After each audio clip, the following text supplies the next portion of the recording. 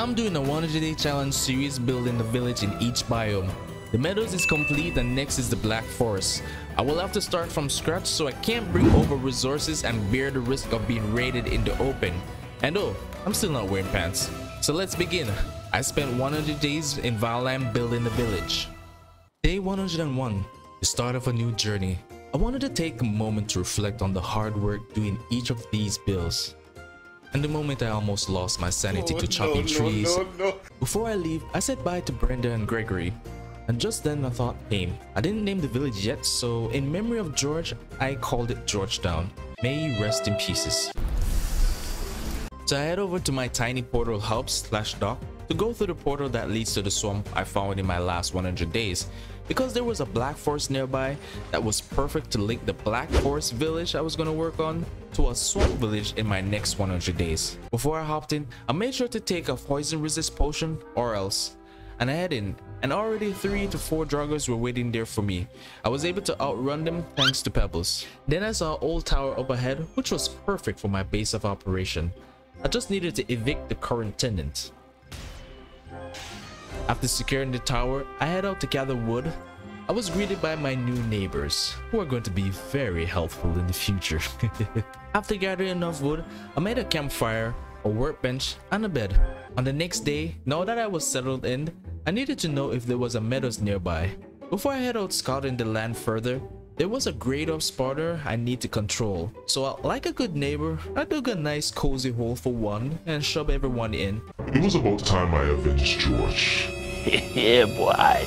To my surprise, Frank was also my neighbor too. I tried to tickle him with my arrows, but he didn't even budge. It's like he gave up on life.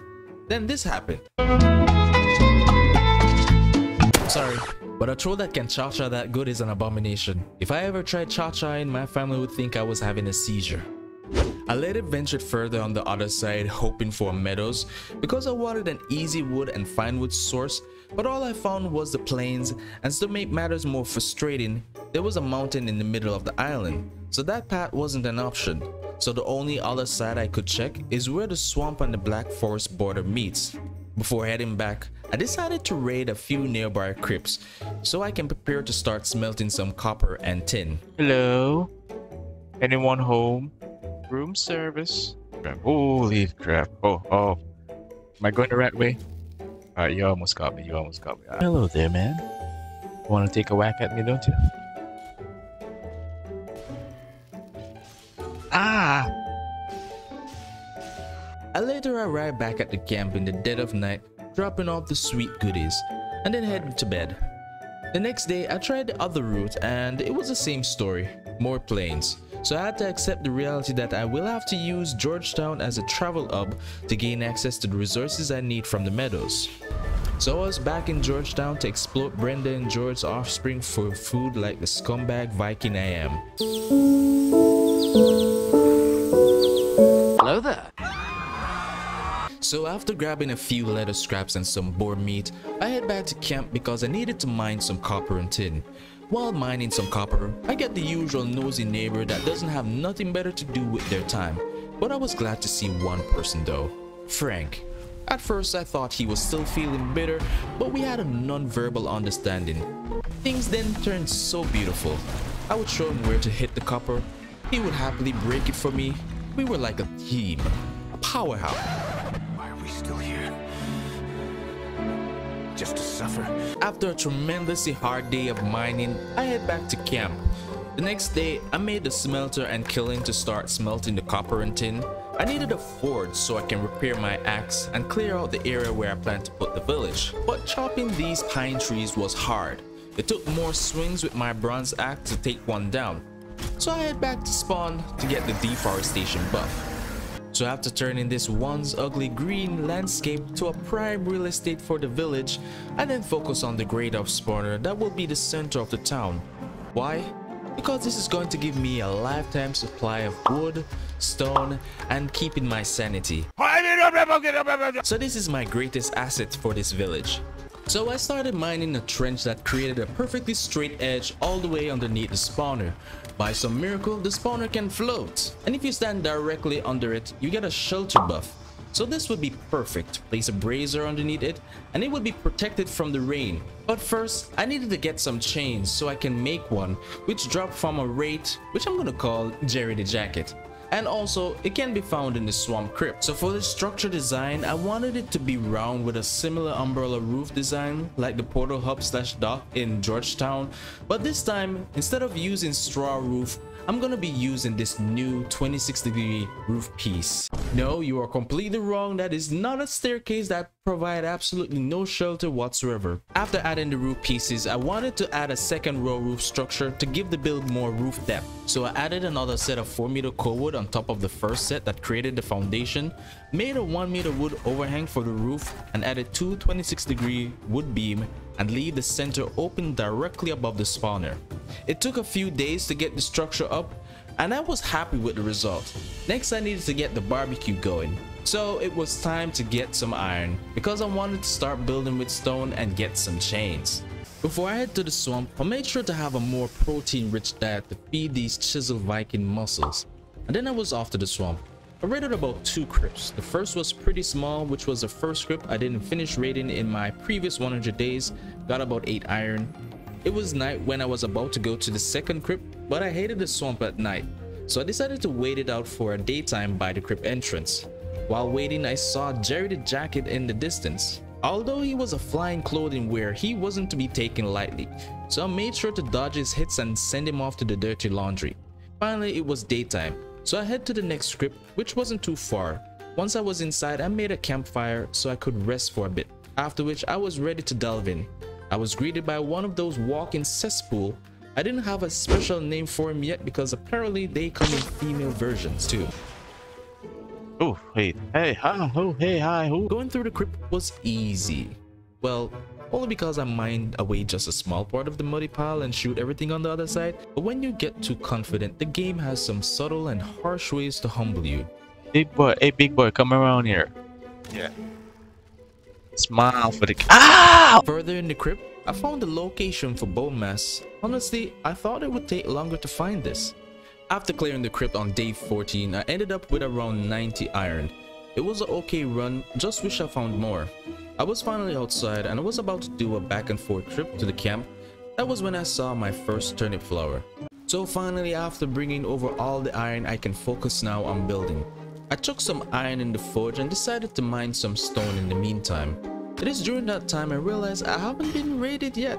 So I hope not to let my guard down this time, so later on I placed some pikes around the new structure.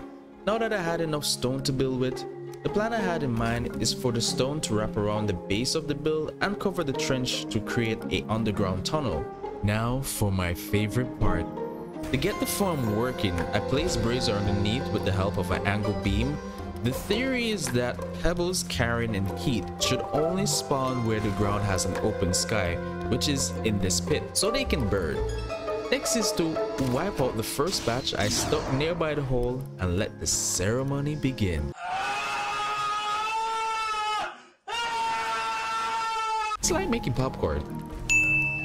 Now that our stone and wood factory is in operation, this should reduce the time I spend farming. So while building nearby, it is replenishing my resources. Now I needed to focus on my new home and then the layout of the town. For the house, I wanted it to be at the highest point in the town and was thinking of making it unique.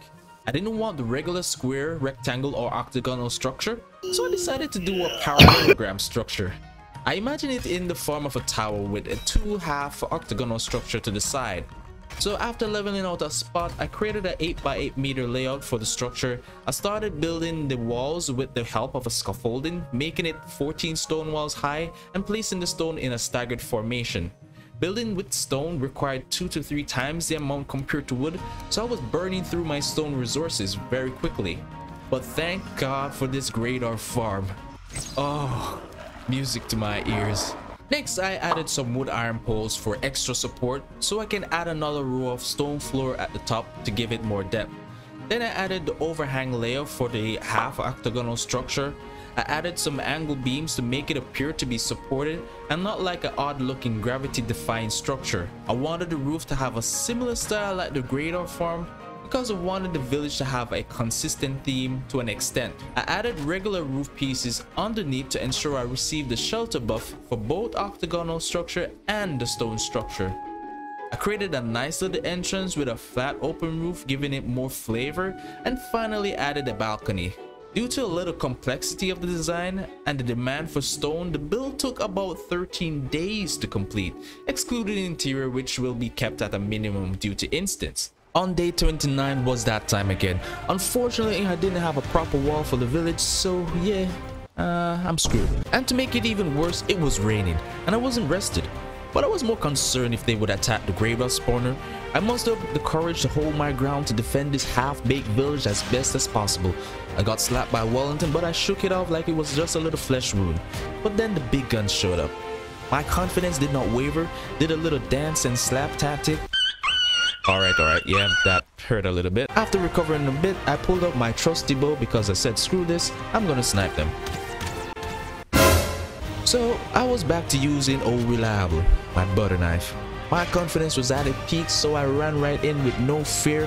Got a few hits in, they got few too, but I wasn't gonna run. No, I was winning. I was dominating. Oh. So I got a second chance on life, and although the raid is over, I'm still being chased. So I grabbed my stuff and ran away to regain my composure. To my surprise, I forgot I had an at gear and a healing potion. So I started to put on my clothes to get my pitiful excuse self of a Viking back in battle. Just when I was about to unleash my fury. So yeah, good thing one more was around so I could recover what was left of my pride. Little bit later on, I realized I was getting low on food, so I checked my chest to see what rations I had. Oh yeah, I have turnip seeds, I forgot to plant those. So I head back over to Georgetown to cook up some food to get some energy for my next project. Good thing I had leftovers. I was then back at the new village to get started, so I leveled the area beside the house and the wood and stone factory. For this build, I wanted an octagonal main structure with open roof extension structure for a work area and a fancy entrance. So to live up to the high standards, I took the time to make my own stairs, bending it to make a sexy L shape. You can tell it's high quality because I wasn't bumping my toe on every step. For the open roof structure, I wanted the core wood poles to feel like columns, so I added a bit of detail by wrapping the 1 meter wood at the top and the bottom, which made so much of a difference. So because I was running out of stone so fast, I had to do some mining to keep the construction going. After which I took down the smelter and kiln at the old tower and created a platform for the work area. I head back to the main structure to work on the roof with a similar design like the previous builds and finish the top using straw thatch roof to have a color contrast. From time to time, I would check in on the factory and it would be loaded with wood and stone, but there is a growing issue. I was getting too much of everything else, so a storage house will have to be my next project. Later, I went back to the blacksmith to do some work, did some landscaping to connect the pathways and added regular roof under the open roof structure so I could use the forge. I then completed the build on day 39. I plan on to add more detail to make the build come to life in the coming days. Later on, I got an unexpected visit from Frank. I wasn't sure what was his deal though, he seemed a little bit upset. Scratch that, he's furious. But dang, I love that new skin. But we all know how the story ends. No, not that one. You know, I'm feeling sorry for Frank. After I had enough Frank foolery, I thought about demolishing the old tower, but before I do so, I moved the portal that connects to Georgetown to the Greater Farm, which seemed perfect to be a portal hub as well. After that, I destroyed the tower and collected the stones. So it was time to figure out the rest of the village. So for day 40, I decided to do some more landscaping and pathing, made temporary gates to keep the baddies out, and leveled out 2 areas for my next project. To prepare for my next project, I first organized the wood and stone I gathered from the Greater Farm in a cart.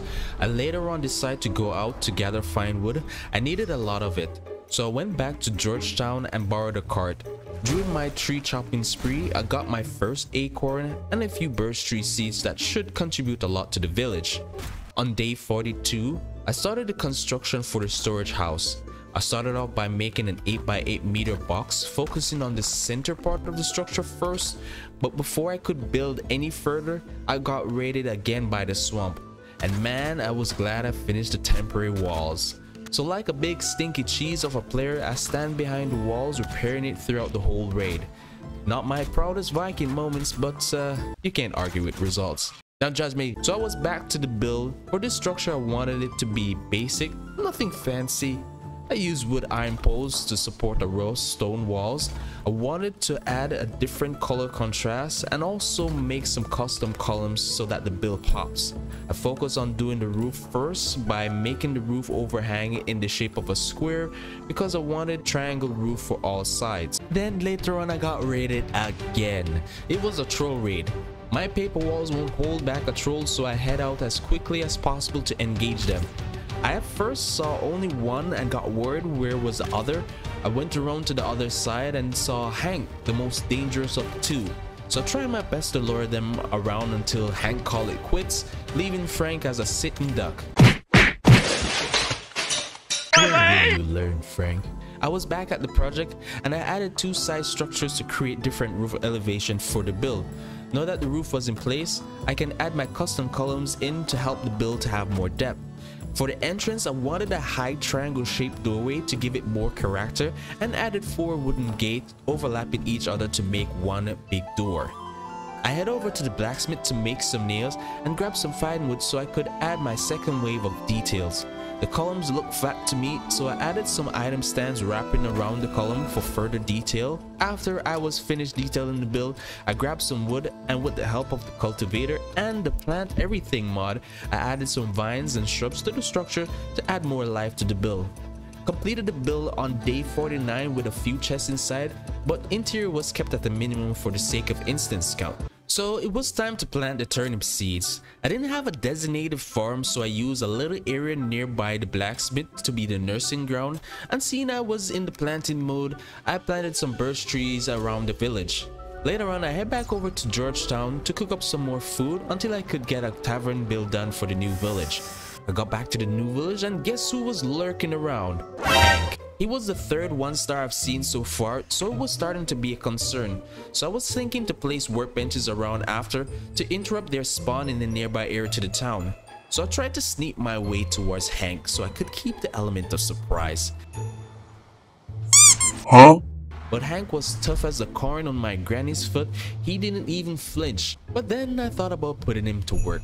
So I lured him to a nearby copper ore, trying to exploit him like his brother for my sleazy personal gain. Just when I thought things was looking good, here comes Slimy Pebbles. It was at this moment that he knew. I don't want to talk about it.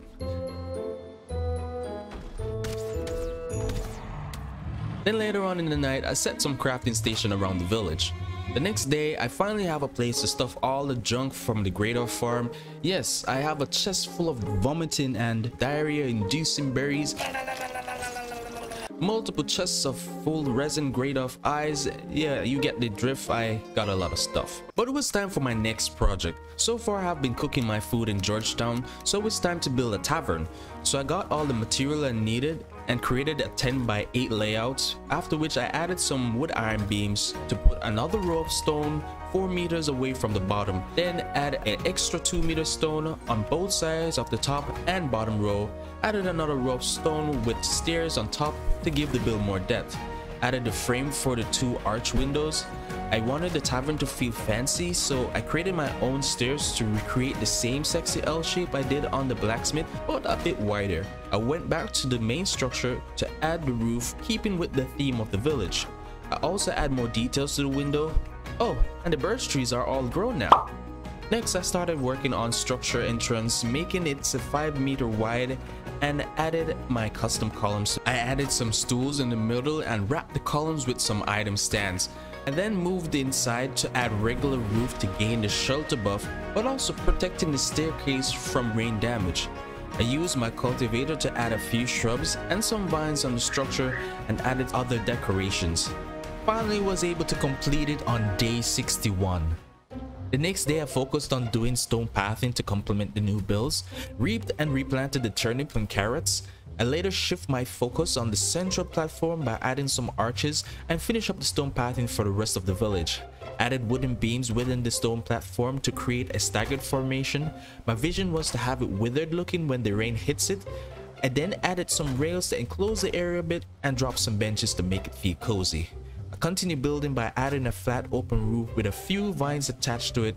Finish it on day 64. Overall, it turned out way better than I thought. Honestly, this is my favorite spot to chill. Ah, so peaceful.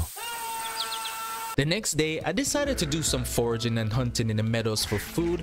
Made a quick stop by the big deer dude whose name I can't pronounce correctly. We call him Bob now. After a hard day of grocery shopping, I head back to the unnamed village. Comment below what should I name the new village. I made my way over to my new tavern to add the finishing touch. Nice. Now that all the main builds are done, I can now focus on the village gate and walls. For the gate, I made it 5 meters wide, then I made the side walls 6 stone walls high and added some stone arches on the top rows both back and front. Afterwards, I stacked some more stone in a staggered formation to make a triangle shape to finish the top. Did a little roofing using 26-degree stairs, but with the help of a 1 meter wood, I was able to place a 26-degree beam through the middle of the stairs to protect it from the rain. I proceeded to work on the front of the gate, giving it a 26-degree arch entrance with a little windows above. I added my favorite custom columns and worked on the gate some more. I was happy with the results, but something was missing. So I added 2 stone columns with a few details on each side to complete the build. The next day I rebuilt most of the village walls with a new design. Later on I would check on the turnips and carrots. I finally have some extra turnips to spare to upgrade my cooking. Now I'll be able to sip on my home-cooked turnip soup and eat some sausage. I later on thought about finding some abominations. Rather, let's call him Stumpy. I wanted an armor upgrade against poison, but I needed root from him. So I started stacking up on some fire arrows and set out in the morning. Found my first Stumpy in the swamp. Seeing it rising from the ground gave me the heebie-jeebies. Rather than facing this monster head on, I took the safe but cowardly approach. Oh, sorry, forgot all about you. Wait, where are you going? I spent about 2 days trying to find more Stumpies. So far I took down 3 and got about 14 root material. So I was able to make a helmet only, which grant the poison resist I needed. The next couple of days from day 70 to 74, I spent doing chores around the village. Sorting out the storage again, and cleaning up the Greydorf farm. I did some more hunting, foraging, and mined some more coppers in preparation for some little decorations in the tavern. So basically I was all over the place. On day 74, I started to work on the gate for the other side of the village, recreating the same design. I added some watchtowers for both gates and finished it on day 79. At this point, I thought the village was done, but after looking around, there was an empty area, and also the village didn't have a dock for a boat. While I let the idea simmer in my mind, I made a water well to give this area purpose. For the next few days, while thinking of a dock design to connect the village to, I spent some time decorating the tavern so it would feel cozy and welcoming to visitors. Yeah, right, like I had anyone coming over. But because it was the only build I think needed the extra love, I wish I could bring Steve over to have someone to talk to. It's so lonely. I also planted some pine trees along the path that leads to the swamp and added vines to my house. At this point, you should realize I'm addicted to vines, right? So it was time to dish out the dock design I cooked up. I created a curvy encased path towards the seashore using the big stone walls, and I had to raise the ground to place a stone floor in the middle. For the entranceway from the village standpoint, I created some custom columns and added curved wooden railings for the stairs. And with the help of the wood iron beam, I placed some stone floors above the columns going across and finished it up with just a few more details. I next switched my focus to where the dock was going to be. What I had in mind was it to be like a little market area, but knowing that I had a little time remaining, I may not be able to decorate it to get that full feeling of it. I still wanted to see what structure would look like, so I came up with this stone design for the entrance, and with a little TLC turned it into this. Now I had to figure out the dock area, but my stone supply was getting low and I was building too far from the Greydorf farm for it to continue generating more stone. So I had 2 options: grab my pickaxe and head out mining for more rocks, or sit in this cozy lobby and wait for them to slowly pop into existence. So we all know which option I took. So during that time, I did nothing significant worth mentioning. At this point, I was mentally drained. I eventually got back to the build, raising a section of the ground to have different levels of platforms for the stalls and made some stairs to lead into the water. I didn't get to decorate the dock more. I was at my limit, feeling exhausted. This village build took very long to complete. To make it possible, I had to avoid sleeping at nights so I can capitalize on the greater form working overtime. I really had fun building this in survival. It forced me to think outside the box and come up with new ideas with the limited build pieces I have unlocked. Honestly, I can say this greater form have spoiled me heavily, and I don't think I can build a village without one. This is a must-have in survival to reduce the time you spend farming for building resources. I will be making this world available for download on my Patreon. Link is in the description if you want to support the channel and have a copy for yourself. It will be updated as I continue with this series up to when Mistland release. Thank you all for your love and support for my first 100-day video and by getting it to 1,000 likes. And thank you my patrons and YouTube members for keeping the channel going. If you haven't seen my first 100 days video, check it out right here.